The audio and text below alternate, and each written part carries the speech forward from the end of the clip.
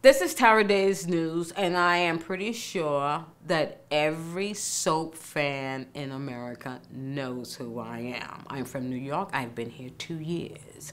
And today I'm talking about Young and the Restless and their high ratings at almost 5 million. And then we're going to talk about James Scott, ex-EJ, leaving Days of Our Lives to go to prime time.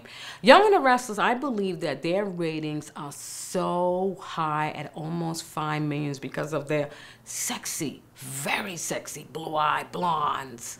More African Americans than any soap has ever had.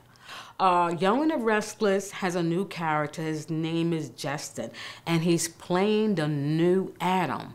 If you watch it, you will notice that his character is similar to EJ's character, where he was obsessed with Sammy.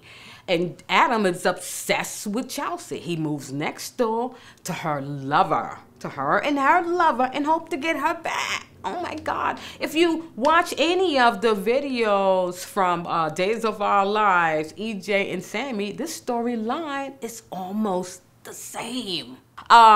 James Scott will be on TBS soon. I am waiting for an email from EJ Sammy fans or from my source, and then I will post when the show starts. And he goes to TBS with a corporation of EJ and Sammy fans, and of course Tara Day's News and James Scott fans, and we will not miss not one episode.